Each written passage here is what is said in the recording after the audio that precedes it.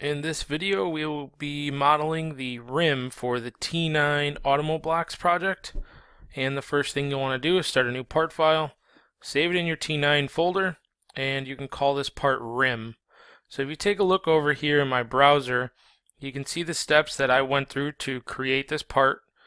Majority of it was done with the revolve. There's a lot in that sketch. So it is a cylindrical object and it is symmetrical.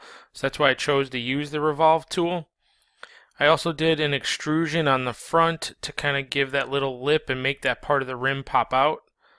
Then I created a sketch with one of those cutouts and I extruded it but used a cut. And then I did a circular pattern, and finally I did a fillet. So you can see the steps to complete that, and if you navigate to your OneNote binder, you're going to see a half section view of the rim providing all the information you need. And you'll want to make note that it is ABS plastic. And again, like I've always said, just go ahead and try and take a look at all these dimensions, soak it in, and start figuring out a game plan in your head of how we want to go about doing this. So if we're going to use the revolve, we're definitely going to be using information from this sketch, and this half section view really helps you out because you're going to make a sketch similar to that, but in the right view or right side view. So let's go ahead and just get going on that. Let's do a file new, standard inch IPT. And we're going to start in the right side view, and before I do that, I should do a save as into my T9 automoblox, and you can go ahead and call it the rim. So call it rim, and I'm going to start a new sketch in the right side view, which is your YZ plane. And remember, whenever we're using a revolve, I'm going to start with a center line representing that axis that I'm going to revolve around. And before we actually draw that, let's try and visualize in our heads what that sketch is going to look like. So first off, if you take a look at the OneNote binder, we're going to be doing this sketch, but actually rotated 90 degrees so it's standing up to get this orientation. So imagine this, but turned 90 degrees. And if I go to my other one that I already made, I sliced it in half. And if you could imagine, we're going to draw a center line here.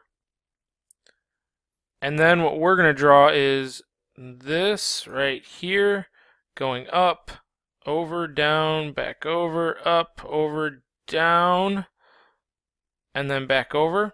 So that's what we're going to create right here in our sketch. So let's go ahead and just start with a center line from the origin, going directly to the right. Now, what is the width of that minus? I don't want this little lip. So I want to know the distance from here to here, which is 0.57. So that's what I'm going to start with. 0.57. Enter. Turn that into a center line. And then I'm just going to do a rough sketch, not worrying about the numbers, of the path that we just talked about to create the portion of the rim. So I'm going to go line tool, and I'm going to start somewhere just over here on the y-axis. Just make sure you're snapping to it.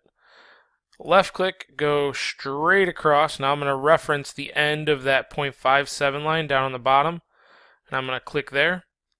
I'm going to go straight up. Again, I'm not worrying about numbers. I'm going to stop shy of the y-axis there, and then I'm going to go back up. And somewhere about there is fine. Now when I go back over, I want to reference that 0.57 again. And then I'm going to go up a little bit. Over, down a little bit here. Back over. A little bit shy of that line. Go up, I'm going to reference that line over there on the right hand side right there. Left click, go over to my y-axis, left click, come down and close it off. So go ahead and create that sketch that you see, something like that. Again, don't worry about the numbers. That's what we're going to do now. We're going to start constraining it. And before I actually start adding dimensions, the first constraint that I do want to add is I want to lock down this line that's on the y-axis and lock it down to my origin so it can't move. So to do that, I'm going to use a coincident constraint, and I'm going to click on the line, and I'm going to click on my 0, 0. So now that is locked down. And now we're going to start doing the width dimensions, and there are 4 of them that we need to add. We need to add in the dimension for this line, the dimension from here to here, the dimension from here to here, and then finally this width dimension. So let's go ahead and do that. We know this one, so I'm going to click on that. That should be 0.57, so I'm just going to add that one in. Hit the check mark on that. Now let's do this one, which is from here to here. So let's go look and see where that information is at. Whoops, let's go to the OneNote binder. And that is this dimension right here. So that is going to be 0.05. So I'm going to add in that dimension from here to here, which is going to be 0.05. And then let's do this one. This one is, that is this, and that's typical, so that means that this and this are the same, so that's 0.085.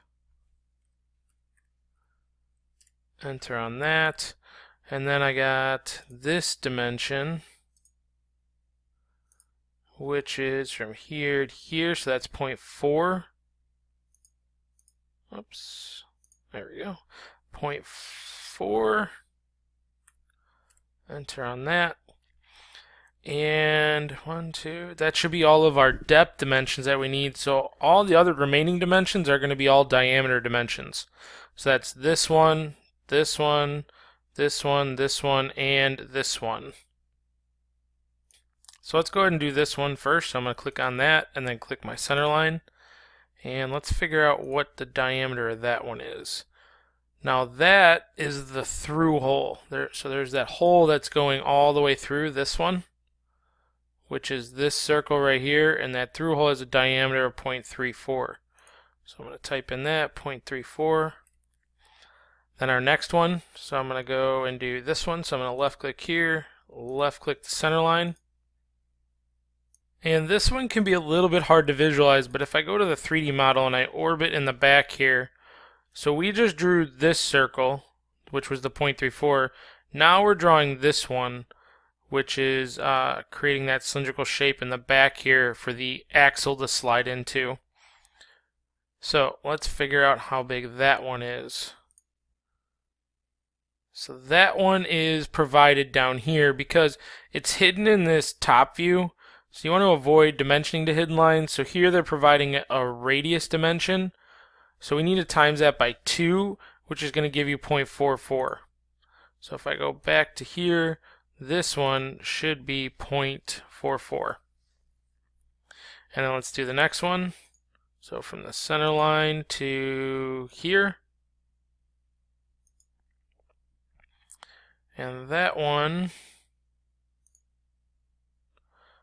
is this edge right here, which has a diameter of 1.14. Alright, and then this one, whoops, from here to the center line, oh, I gotta click dimension, there to there. And that one is going to be taken from here, because that's this inside lip right there, and that's being provided down here. Now that's radius. We need to times that by 2, and 0.59 times 2 is 1.18. And then our last one, which is going to be from the center line to here. Notice that when I added that dimension, it also locked down this one because both of those are on the same axis, same plane. And that one is going to be, what is our no, whoops, what am I doing here?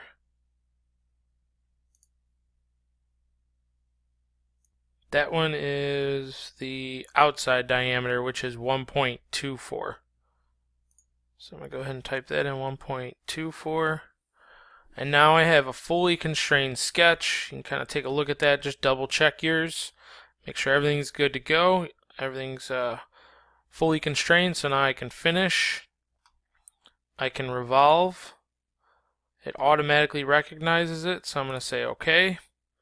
And I know that does not look like the rim yet, but we're getting there. So the next thing we want to do is add in some material so we can create this part that's kind of curved out in the center of the rim, so this part, and that has a distance of 0.05, so that's how far we're going to extrude our next sketch, 0.05. So I'm going to do a new sketch on this face, and then I'm just going to project some geometry so I don't have to draw anything. So I'm going to project geometry, and I'm going to click on this circle, and then I'm going to click on that circle. Okay. And then I'm going to finish the sketch, and I'm going to extrude that 0.05. So now we have some material there to work with so we can create our cutouts. So let's go look at some measurements for one of those cutouts. So the diameter of those 5 cutouts is a 0.5 and it's going through. Now the question is, well, where do I draw the first one?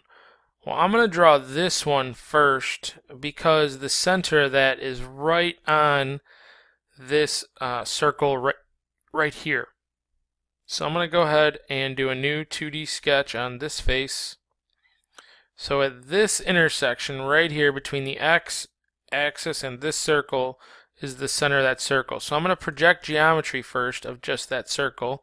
So click that edge and you'll see the yellow line. I'm going to hit escape to get out of that. Then I'm going to go circle tool and I'm going to snap right to that point right there. And I'm going to type in 0.5. And then I'm going to trim. If I can find it, there we go, trim that out. And then, so it still needs one dimension, so we need a location dimension. We need to lock the center of this down to the origin using a horizontal constraint. So I'm going to use horizontal. I'm going to click on the center of this, and then I'm going to click on the origin. And now it's been locked down, and we can now go ahead and extrude cut. So I'm going to finish, extrude, cut, choose, there we go. Just do a distance of all, say OK, and then now I got one of my cutouts. Now I can use the circular pattern, select my feature, click on rotation axis, click my circle. I only want 5 of them, so I can say OK, and now I got that. The last thing we need to do is the fillet, which has a radius of 0.125. So I'm going to go fillet 0.125, and I'm going to click on those edges. Orbit around here. Say OK. And now I got the rim.